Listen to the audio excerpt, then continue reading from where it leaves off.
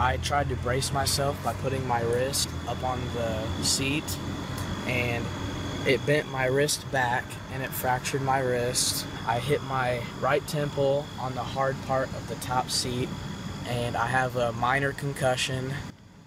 Police say a Central Indiana school bus driver drove her bus off the road on the way to school and then failed to report the accident. And tonight we're hearing from one student who was on that bus and is now recovering from his injuries. Good evening, I'm John Stair. And I'm Andrea Moorhead. Investigators tell us tonight that driver may have been under the influence at the time. Now, it all took place in Hamilton County. An Eyewitness News reporter, David McAnally, says the district may not have known about it if the students didn't turn in their driver. As usual, the bus driver's day began behind the steering wheel. It ended behind bars. The tire marks, the rutted field tell part of the story. Taylor Miller tells the rest. It was very scary. We came flying down this road right here. Going into the curve, police say the Hamilton Heights school bus was going over 40 miles an hour. We came down here, she slammed on her brakes about right here to take that turn, and I hit my temple right here on the window. I'm watching TV and I hear a crash and kind of a bam, and our power went out. Dawn Deering ran outside and saw what police report too. School bus number 8, with longtime driver Janet Shaw in the driver's seat, had left the road. It hit a steel utility pole guy wire, damaging a transformer.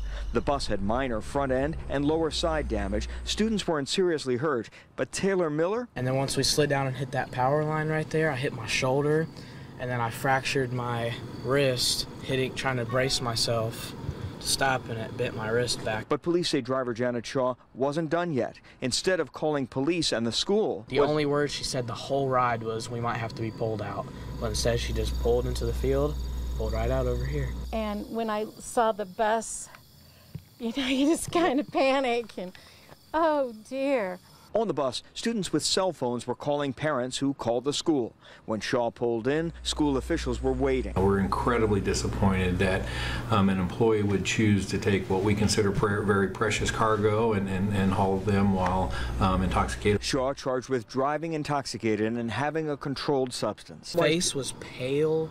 She didn't look normal. For Taylor's dad, I just think that's a very sad situation.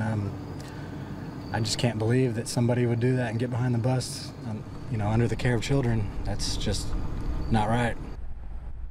The driver's husband told Eyewitness News she was taking medicine for back problems. Back to you. All right, David McAnally reporting live tonight. Thank you.